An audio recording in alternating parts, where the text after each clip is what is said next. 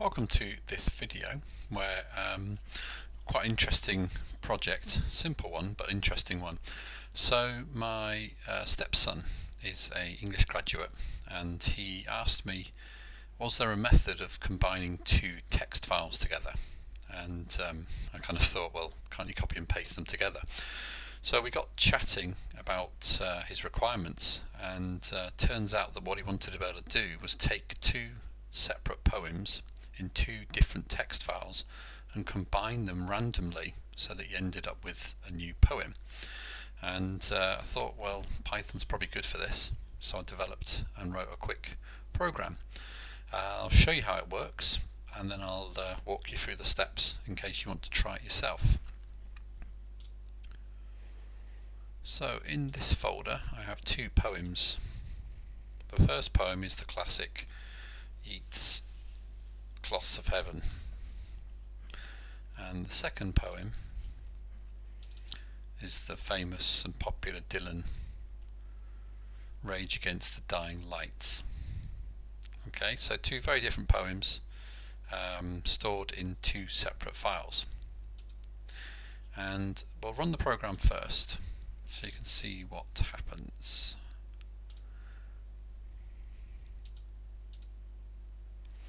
So enter the name of the file. I'm going to call this new poem. Press enter. The merged content of the two files will be in new poem. The content is merged successfully.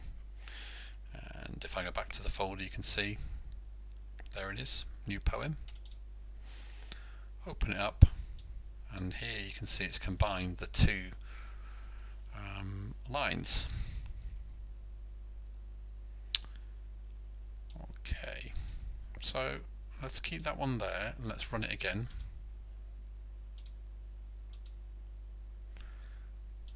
And this time I'm going to call it bread. Press enter, and I want to go to the folder. There's the bread.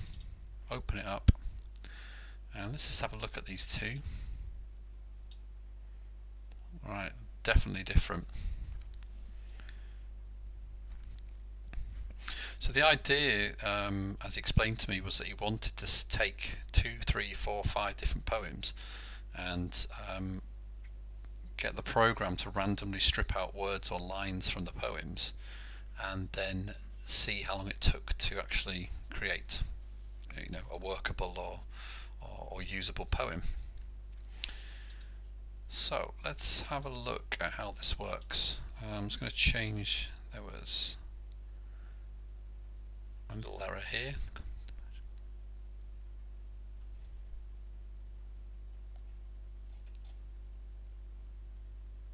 Enter the name of the new file. The merged content of the two files will be in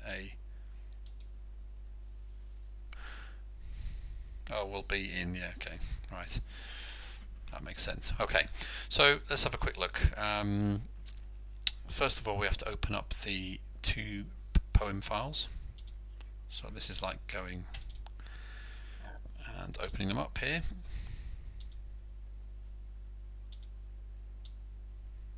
Okay, so it opens up poem 1, and then it appends all the lines of code here, so all the lines of the poem into a list which is called P1,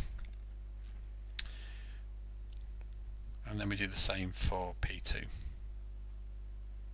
Okay, so P2 is poem 2, P1 is poem number 1.